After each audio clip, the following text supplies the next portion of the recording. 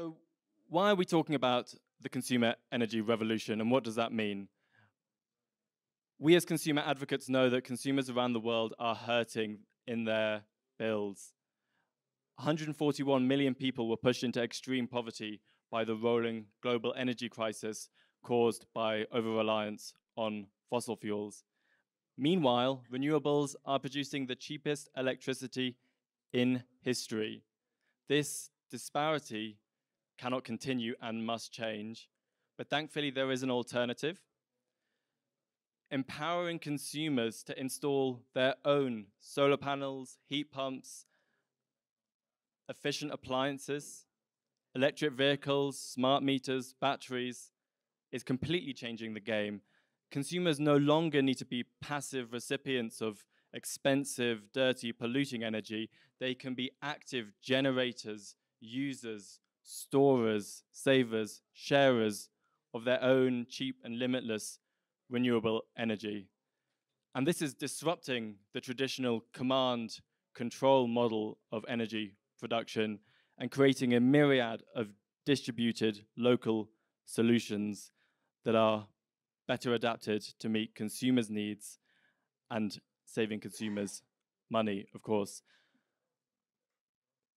This is not a dream, it's already happening. 36 million people around the world installed solar on their rooftops last year, which amazingly was a 50% surge in the overall rooftop solar capacity in the world. And I was amazed to read a couple of weeks ago from the best climate finance report out there that consumers now collectively around the world invest $184 billion a year in clean energy tech. That's electric vehicles, home energy efficiency improvements, solar panels, and the rest. This is almost double what all of the globe's governments spend in total on climate. So consumers are already the true climate leaders, and that's even with all the barriers they face and without the opportunities that we need to give them. So in today's run of show, we're going to go into hearing the panelists' view on this topic. We're going to go into two deep dives into finance, because upfront consumer financing for expensive pieces of tech is a real barrier. Then we're going to look at the prosumer, the producer and consumer of energy. How can digitalization help them? What new opportunities are available to them in markets such as Europe? And then we're going to start with a call to action, and I've got something very exciting to share with you. And I'm going to, Rosie did this yesterday's session. I'm not going to tell you what it is. I'm going to keep you on the edge of your seats to find out what it is. It's definitely not another report. But let me start by introducing our wonderful panelists. And let's start with our consumer advocates. Olof King, your Director of Advocacy at Konsumentenbond, which is one of Consumers International's largest and most loved members.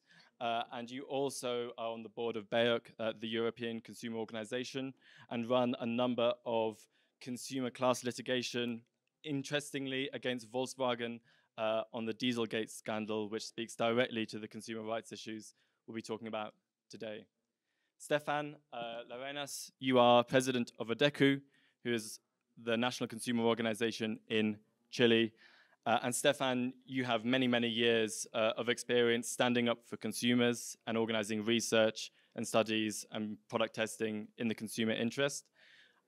I didn't know this till recently, but you are an ex-Consumers International colleague, and from the year I was born, for 8 years, you actually led Latin American Office of Consumers International's work on sustainable consumption and the environment. And I've read some of your reports from that era, and they're not out of date. So really wonderful to have you still with us.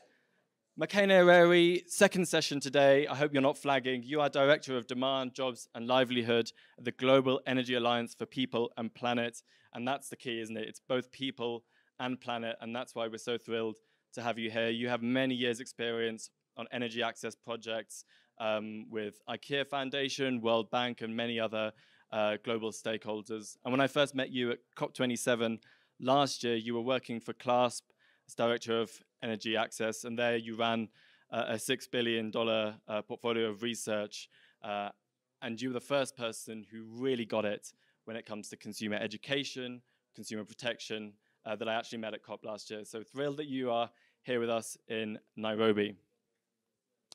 I want to come to you, Jones, who is one of our two esteemed business panelists. You are the co-founder and managing director of Zua Energy. Is this better? I'll keep it closer, and I know that there's some background noise from the interpretation, so apologies to some of us for that. Zua Energy is a fantastic company in Malawi providing solar asset financing. What does that mean? That means rural consumers who have never had access to electricity getting it for the first time and being able to pay through flexible mobile payments.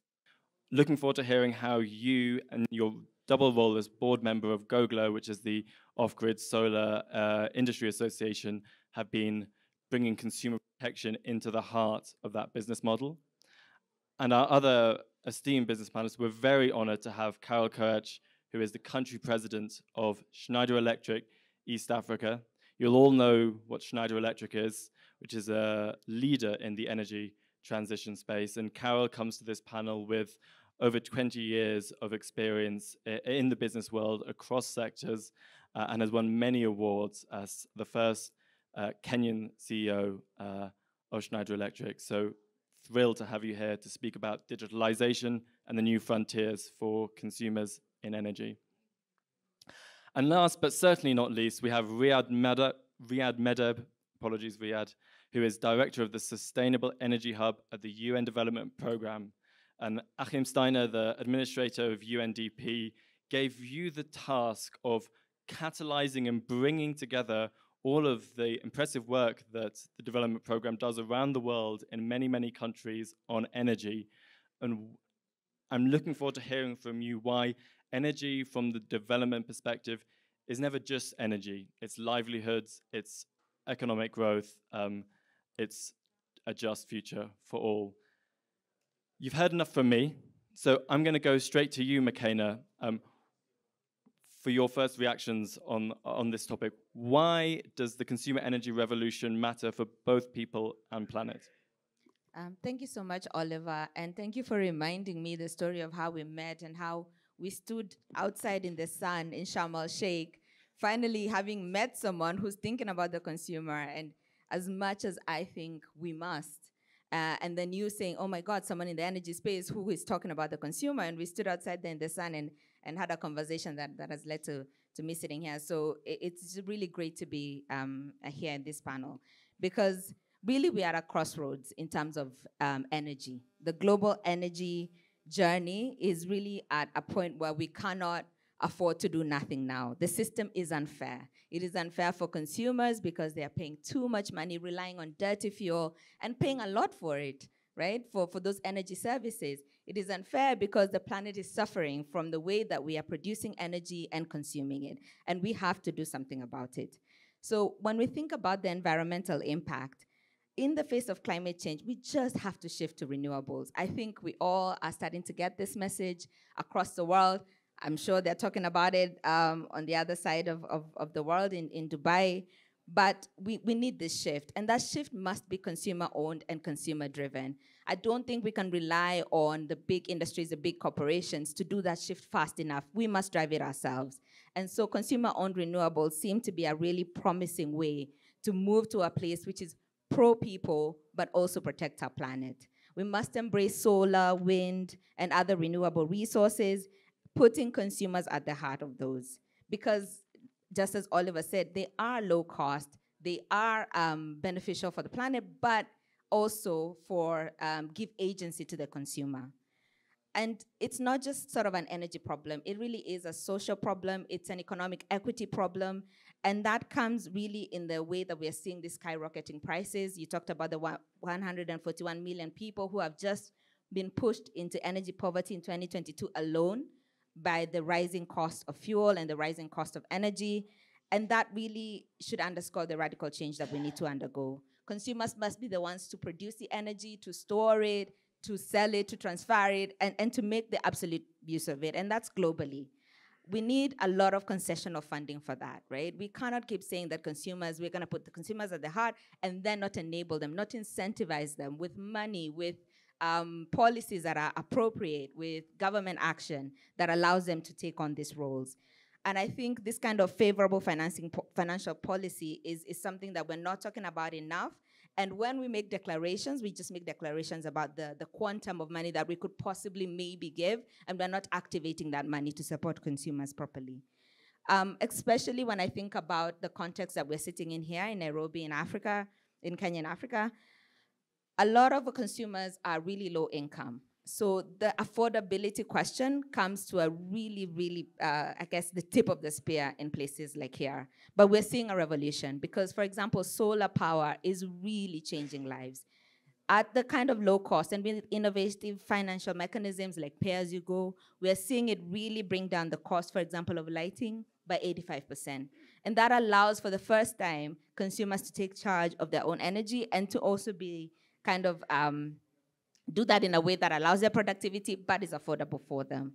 And so I guess to close, I want to say that we're talking about really a spot in time that we cannot miss. We cannot miss the moment to do what big oil is not going to do, what governments are slowly doing but not fast enough, but what we can put, what power and agency we can give to the consumer.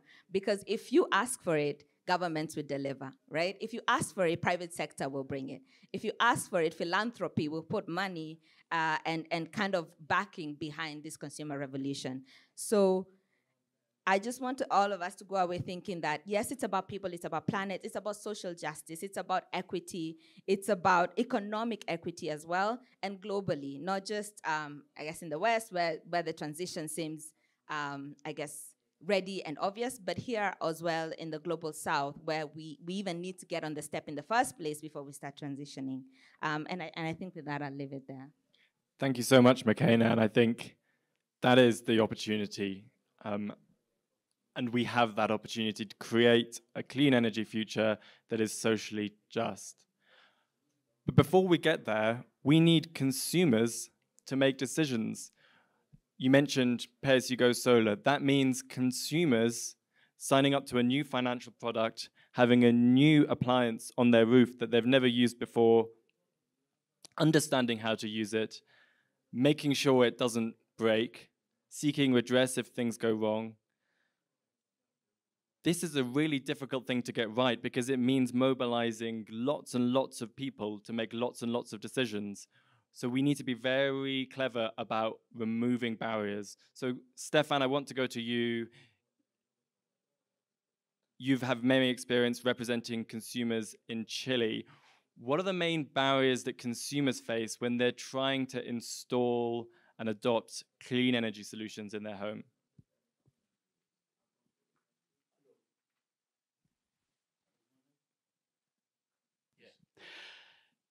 Well, as Oliver said in the introduction, I do work for Consumers International and I work for local organization now because small is all too beautiful.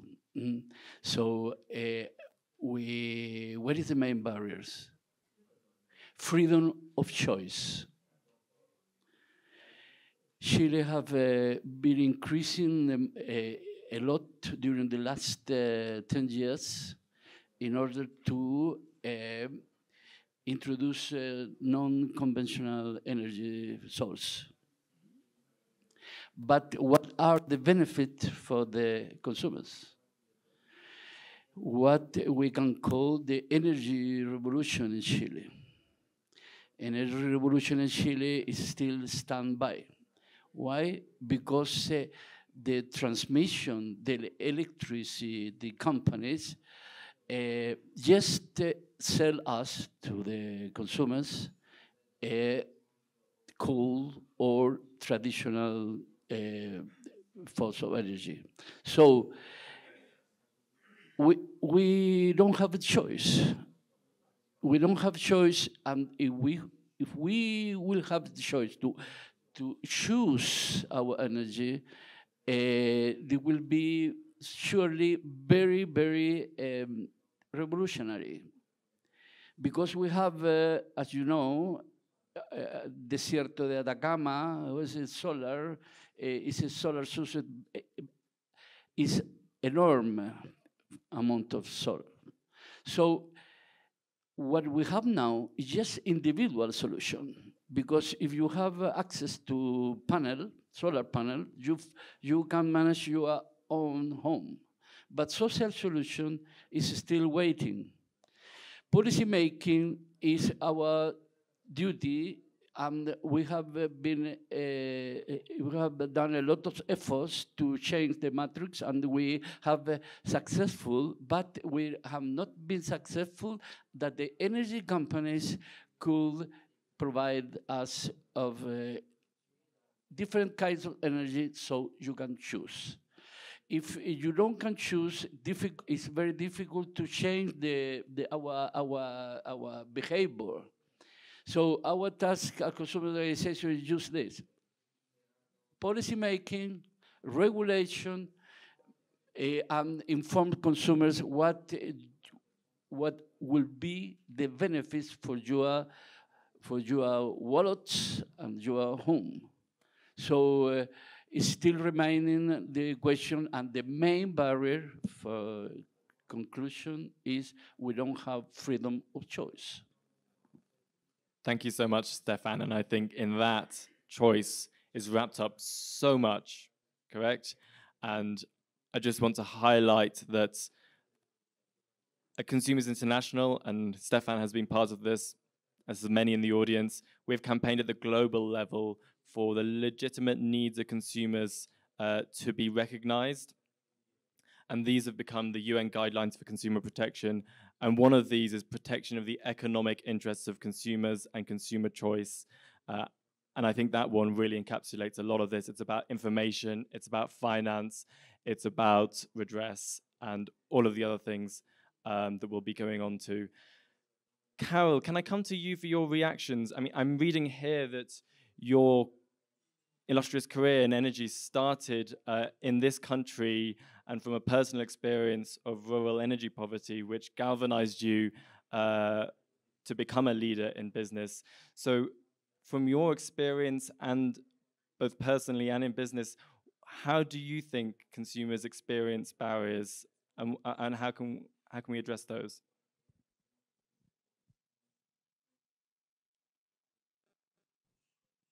Thank you very much, Olivia, for that question. And for me, energy access is very personal.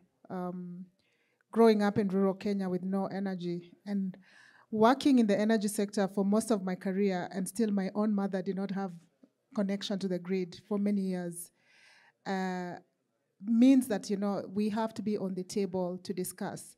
And I must say Kenya has made significant progress in the access conversation. Now, when we talk access, we also need to talk affordability. And I think today the biggest barrier that we have is really affordability.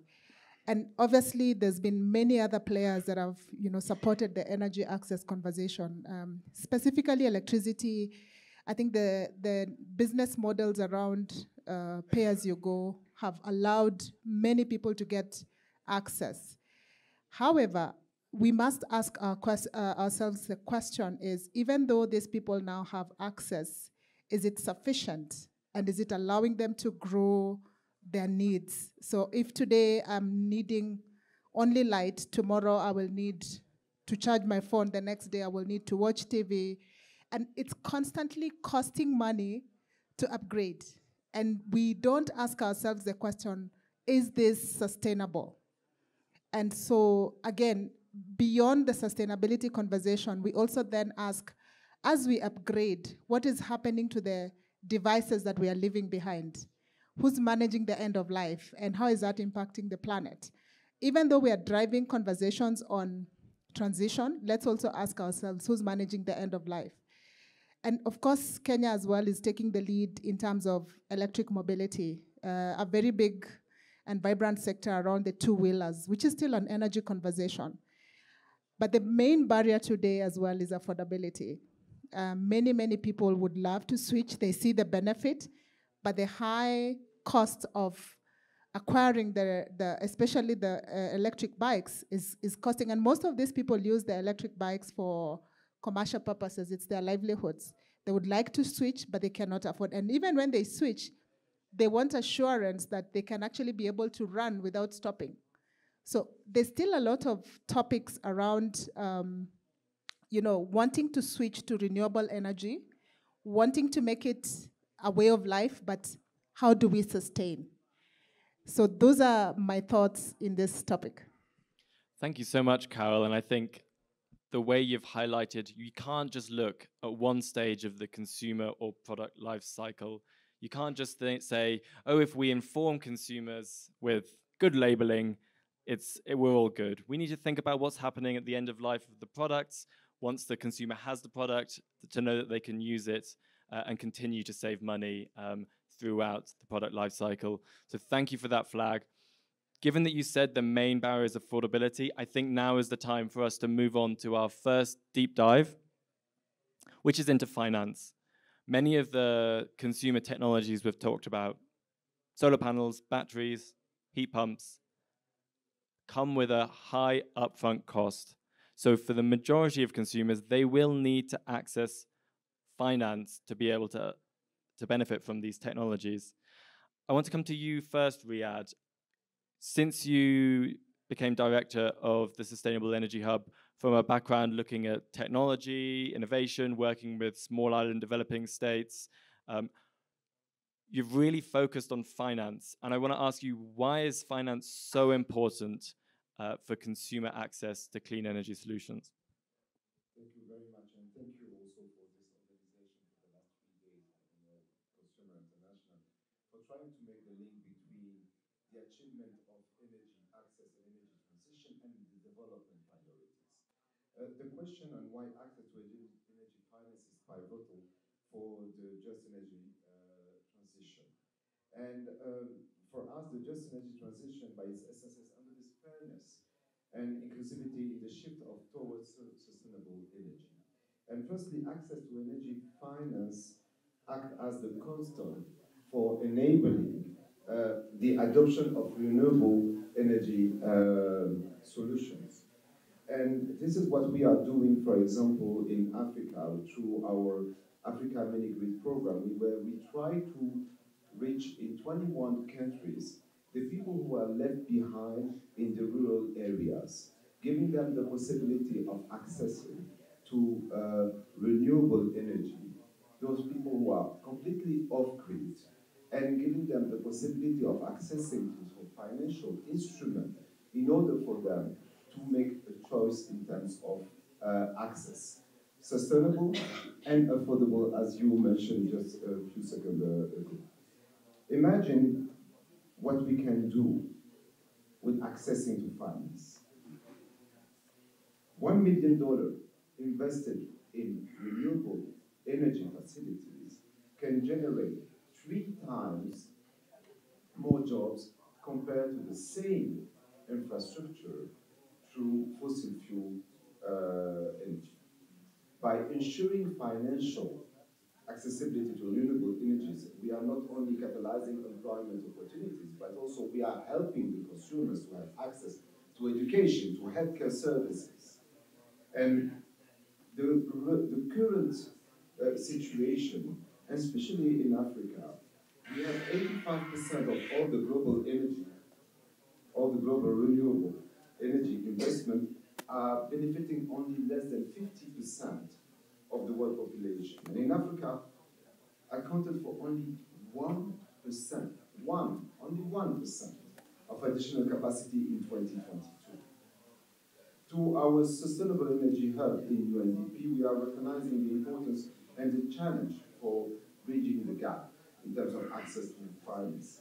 And we have developed and supported in Eastern Africa the possibility of having access to new financial instruments, to aggregation instruments. Thank you so much, and we can follow up with this afterwards if you have questions. I mean, the aggregation point is extremely important because one of the big challenges and one of the reasons why we only have 3% of global climate finance coming into Africa, and even less than that going into the pockets of consumers on the ground who are installing solutions and benefiting from them, is because it's so difficult to get the scales right. Big money small solutions.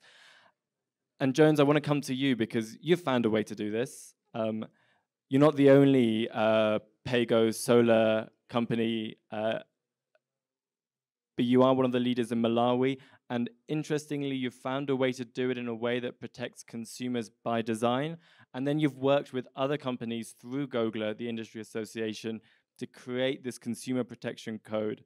Now, I know this has 6 principles, but we don't have very much time. So if you could choose 2 principles from this consumer protection code and explain to our audience, both in the room and many consumer advocates following online the recording, how do they work?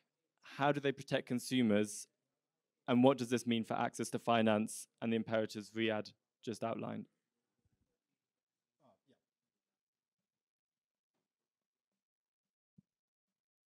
Thank you very much, Oli. And glad to be here as well. It's a very first time actually engaging with Consumer International, and I must say I find it very good and very interesting. I think one of the much as payers go as a model has really helped bring as many people as possible, last mile consumers to come on board. Mostly, the first entry level kind of products. One of the biggest, I would say, critic around solar pairs go model is that I think previously there had been a push around sales.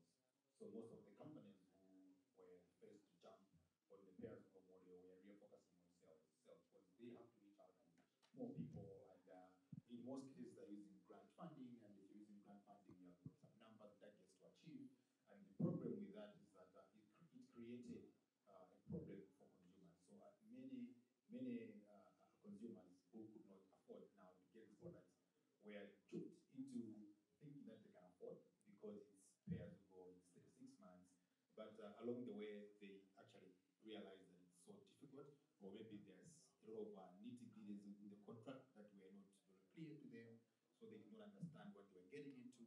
And the result was that a lot of customers were actually overfinanced. So they basically, what I mean is they got products that they could not afford in the first place. And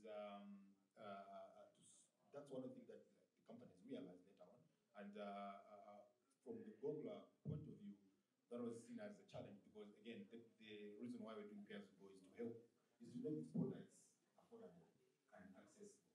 But if we're just giving it to everyone, it's also a problem because we are now even impoverishing people even more by forcing them to make payments that they can't afford in the first place. So one of the things that we focus on the company around consumer protection is to really do the opposite of that. So we focus on what we call like avoid overfinancing our customers. So our goal as a company is to make sure that we are selling these products to the right people in a way that we don't end up being a burden to these customers. So we are very transparent about our pricing, very transparent about what the customer is getting into, but also very very strict guidelines that we follow around who qualifies for what kind of product. So if there are people who cannot completely afford our products because they don't meet some of the criteria that we are pushing, then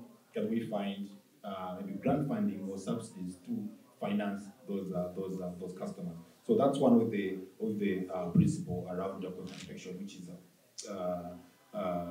being transparent and ensuring that you are financing the right products to the right people to avoid overburdening customers. The second issue is around after sales support. So if a customer has been using candles or firewood for as long as they can remember, and now you're bringing them a new product, it's a huge investment that they're making. They have to make a decision that they're even, the money that they could use to pay school fees, they have to give you because you are giving them a solar home system or an improved cook stove. And it's very unfair if after 2 years that product is not working and the customer has nowhere to go to get the product fixed or repaired. And we've seen that a lot of products in the the sector. So I work in that space, and we interact with a lot of manufacturers. One of the problems, and again, critique that has been there, is that a lot of products and manufacturers are closed in. So doing a lot of I'd say closed-in designs, which cannot be easily, accessed by other manufacturers. So even as low as, I'm calling it low because I think it's a law in our industry, but as low as even using a specific kind of screws, so that if someone is trying to open my solar home system, they cannot open it if they don't have specific screwdriver to open these kind of products. So the issue of repairability after sales service, making sure that as a company we are there and we are ensuring that if the customers buy the product from us, we're not just selling the product, we are there with them, and if something happens, we will be able to help them and service the product. Not just saying we have got 2 years warranty, but actually, living the word. So how we do that as well is we've created a number of last mile centers of distribution, and from these centers, we also use these centers to implement our buyback policy. Carol, I think, mentioned the issue of who is taking care of these products. Yeah, it's a huge problem, but there are also some good examples of what is happening. So, like I said, in our case, we have this buyback policy. So, from our hubs of distribution, if customers have a product that is end of life, maybe 5 years or 6 years, they bring it back to us. We buy it in exchange of another, new product. So that's our commitment to the customer, that we are here for you, and we'll not just one source sell you, but we'll be there with you. And even if you need other appliances, we can actually grow with you. Thank you. Thank you so much. And I want to highlight for the audience that this is not a barrier to your business model, is it, Jones? Because putting in place, and you've gone through 2 of the principles, but putting in place these 6 principles has led you to double your collection rates, by which I mean, one of the issues for pay-as-you-go companies, as I understand it, is that often consumers are over-indebted and therefore cannot repay through mobile money. But you've doubled your collection rates by putting consumer protection by design. We need to move on, but if you've got a very, very quick response. Yeah, sure. So exactly, like I said earlier on, is that there's an issue of over financing customers. So if you are doing the right thing, you are screening your customers, and you have this kind of continuous customer engagement and interaction, we've actually seen that we can actually achieve much higher collection rates, opposed to just selling and then assuming that the customer is going to know what they're doing. So just for context, for example, the industry average for collections in the pay-go industry is about maybe 65%. We are doing 90% in Malawi in our company. So we are collecting far more than what most companies are doing, but it's because of that customer engagement and ensuring that we're not over-financing customers, selling to the right customers and protecting those customers. It's a great example, and I'm interested to hear from the consumer advocates how we can keep you guys to account. You guys sign up to a consumer protection code. How can we keep you to account and then educate consumers to go with companies that have signed up to that code, because they're more likely to get that aftercare support, they're less likely to face over-indebtedness. We need to move on to our next deep dive, but I wanted to give the audience a quick opportunity to ask any questions or make a short comment. If anyone is Juan Carlos, I'll come with my mic, it's easier. Thank you. This is just a quick comment and a question, because this relates to discussions we had yesterday. And one of the key principles that GOGLA had in the Consumer Protection Code, and SIGA participated in this process, was the principle on data privacy. And there is a very important word, a sentence, that talks about basically legitimate purpose of data collection and even limitation on the scope of data that is being collected. It was a very important discussion that all of the members of the Consumer Protection Working Group had on that wording. And I would like to get any insights on the implementation of that part of the privacy part of the code, and whether it became complicated, difficult to implement from the side of the company.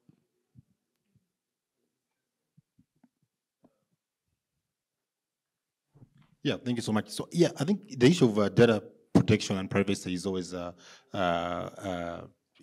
confusing thing for companies.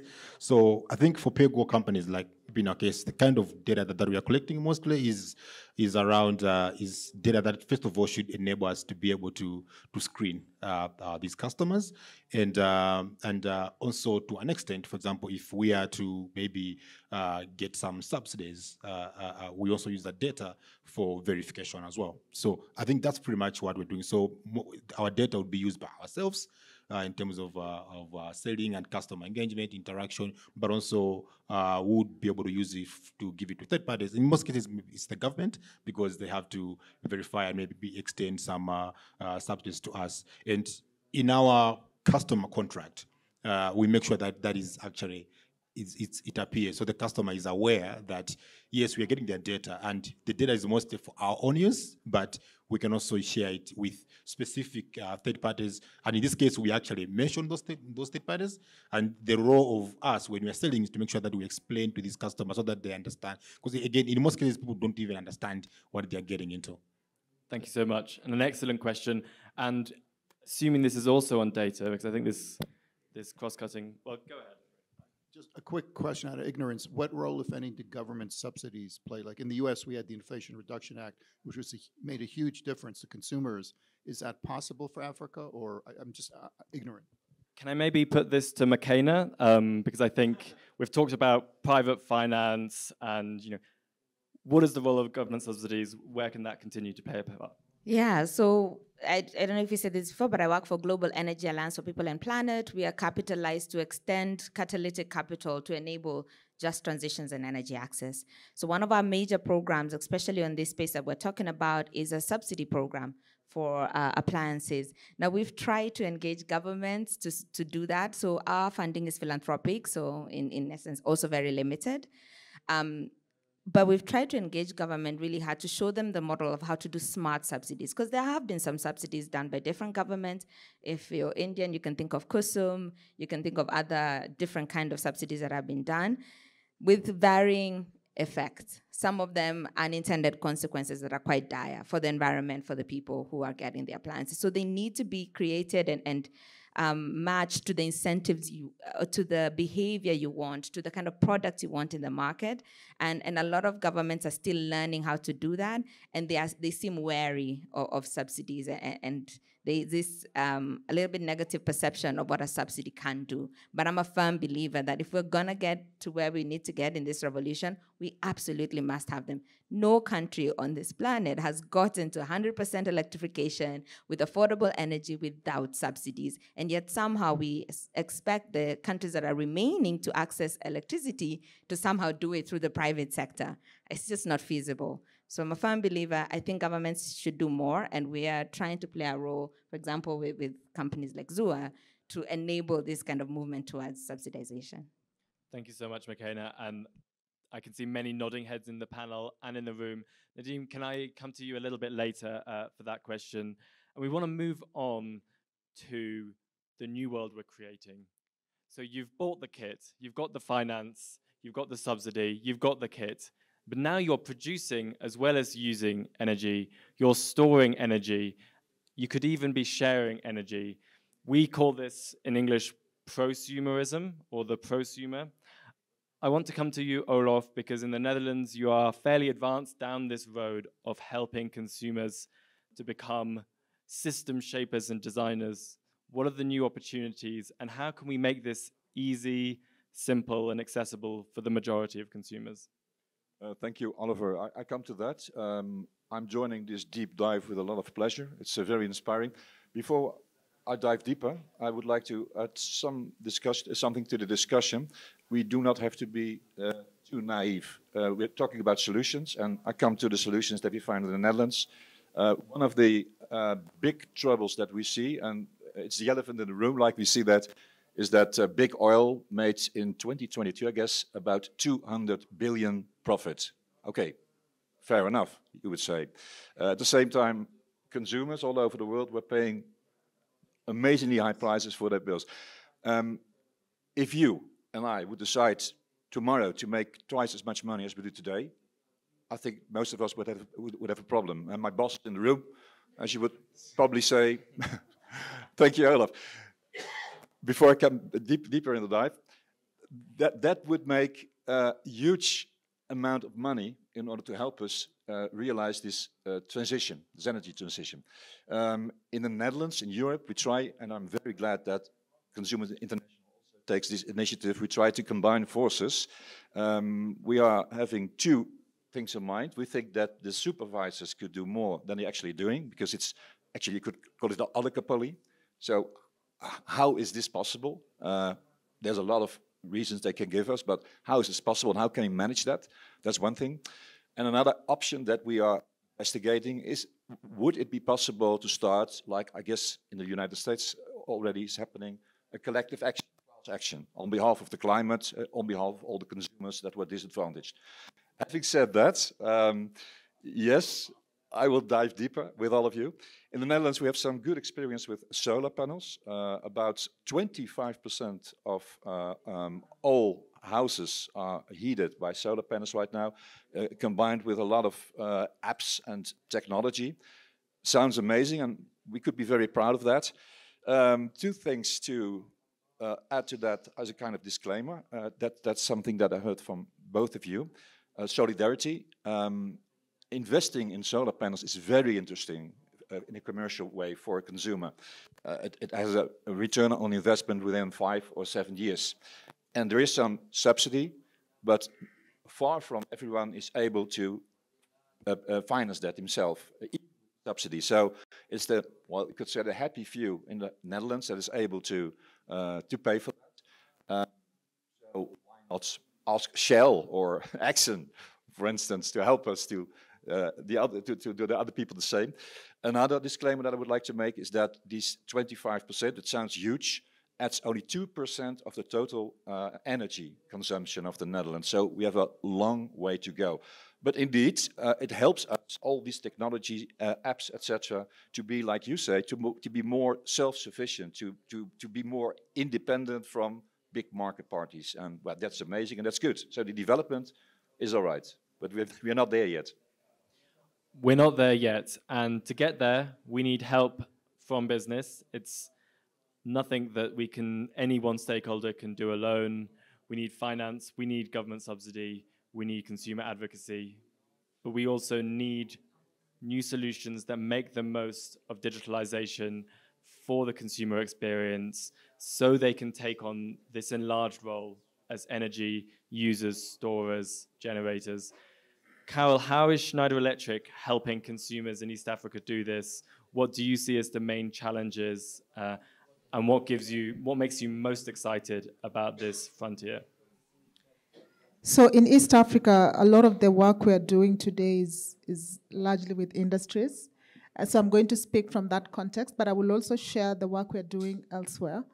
So with many of the industries in East Africa today, we are having an energy efficiency conversation. We recently partnered with the Kenya Association of Manufacturers to drive an energy efficiency through digitalization. So part of the work we do is we sponsor an award with the Kenya Association of Manufacturers. They have an annual Energy Management Awards, and one of the award we sponsor is a digitalization award.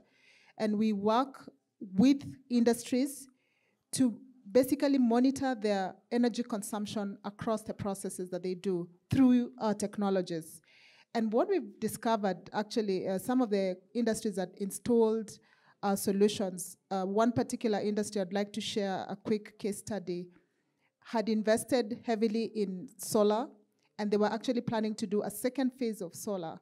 But when we went in to study and install the solutions, we made some very interesting discoveries. That one, they were doing their change of shift at midday. And of course, that's when you have your most solar generation. And just by switching the time they changed the shift, they actually discovered that they didn't need to install an additional solar capacity. So these technologies just help you to see and study the patterns around your process. So coming back to consumers, I mean, from a personal perspective, we do have a lot of technologies around the home.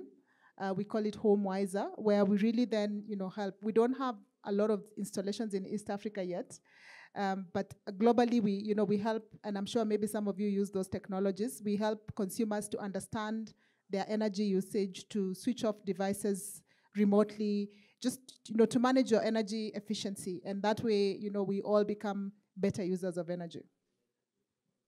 That's fantastic, and I think there's a real opportunity for, and it's an overused word, but leapfrogging in East Africa, because you have the tech and the consumers are increasingly accessing these systems. So let's make sure that they don't buy systems they don't need and make sure they can use them efficiently in a way that really meets their needs. Well, thank you to our panelists for playing with us and going deep into those topics. I want to open it out to the audience. I'm afraid we can't take questions from our virtual audience, but maybe I can come to you, Nadeem, first. Nadeem, you're the head of the Network, a consumer organization in Pakistan, and you were telling me over dinner that you've installed your own solar storage system and you've wiped out your bills. Maybe you can comment a little bit about the opportunity to completely change the balance sheet at the end of the month for consumers, and then ask your question. Thanks. Thank you very much.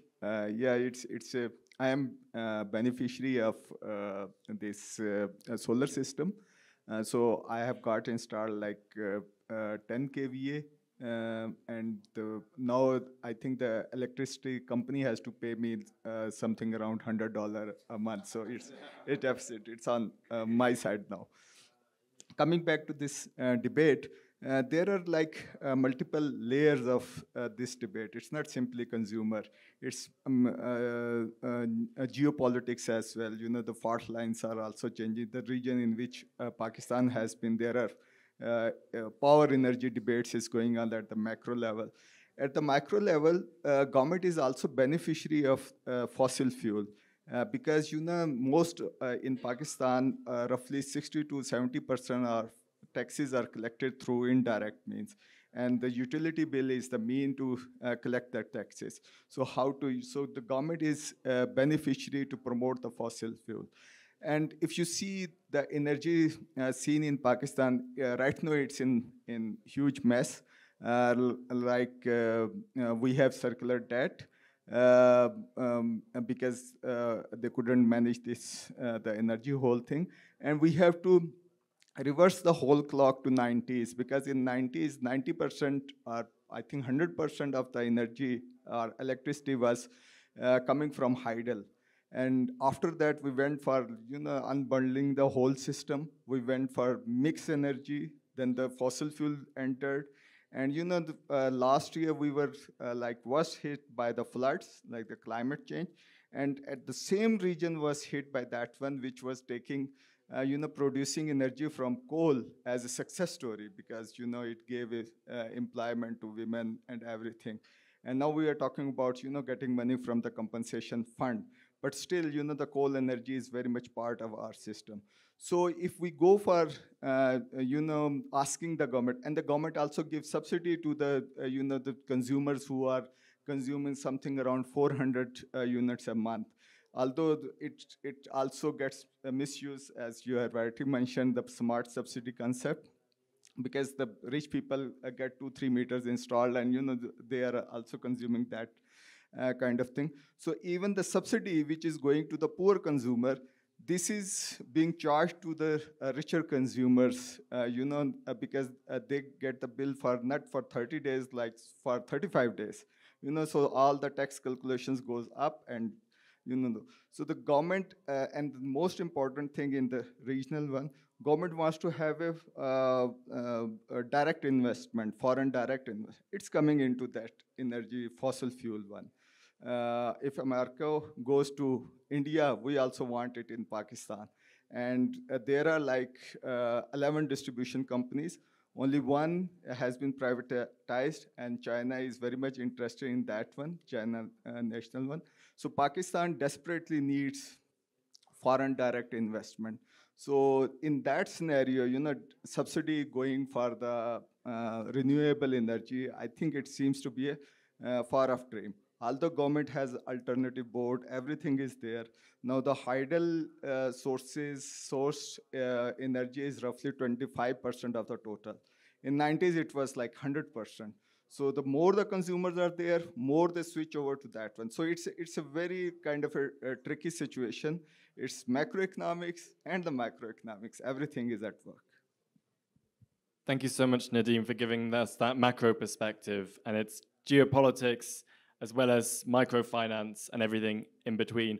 Before we go to the panel for some reactions and final comments, can we get one more audience question, comment?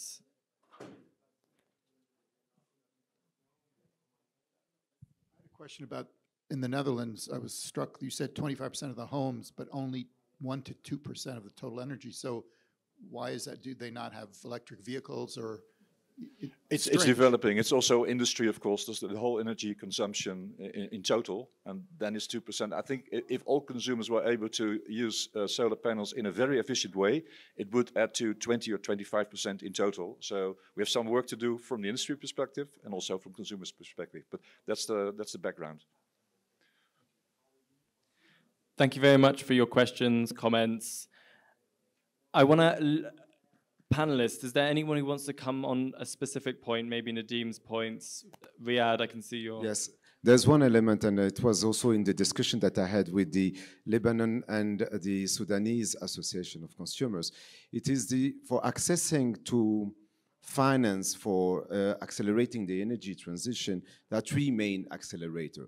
One is the data, and we were discussing how to access to data, what we call the digital intelligence, so using the data for planning, but also the AI new instrument. The second element, which I think is very important, and take into account the perspective of the consumers, is the thought leadership with national dialogue in a country. So with the key actors. And the third element, which for me, for accessing to finance, is the market development, taking into account the different instruments for aggregation, but also developing pipeline bankable project. I do not see the possibility of accessing finance in emerging market just focusing on one issue. You need to have the three together for you to be able to have access to finance. Thank you, Rian. I can see you're nodding, Olaf. Do those three resonate from a developed Netherlands, European country perspective? Yes, sure. This is what it's all about here at this Congress, to be inspired and to learn from each other. So I think there's some good topics made. My final conclusion would be actually to ask CI to take the lead like you already do, because it's true. We have some micro issues that we are trying to deal with in the Netherlands and in Africa and wherever. That's good. We can learn from each other. We have also some macro issues, like how are things organized in this market? And that is what we have to think about. And these markets we have to influence from the power that we have, combining our forces. And I'm looking forward to working together with CI, Beuk, etc., to realize that. Thank you. That's a really lovely segue into my closing. And I promised you an exciting thing that I was going to share with you. And I'm actually going to share two exciting things because you've been such an engaged audience. The first is we need to show global leadership on this issue. As Olaf pointed out, 200 billion profits last year for big oil, whilst consumers are hurting 140 million people into extreme poverty. That is not acceptable. So we're really excited that we and 30 leading consumer advocates, including Which from the UK, Consumentenbond in the Netherlands, Consumers Lebanon, leading a group from the Middle East, signing this open letter, which is calling on leaders at COP28 to make sure that in every decision that is made, they think about how can we ensure the consumer interest is upheld. So this is being published as a press release today and being shared with the world's press. we're going to leave it open. Yeah, thank you very much. We're leaving it open to Consumers International members to join us till the end of Sunday. So see me outside the session or email me afterwards if you want to add your name to that important call for action. That's one thing we can do as consumer advocates. We can shout, and we will shout on this issue as loud as we can.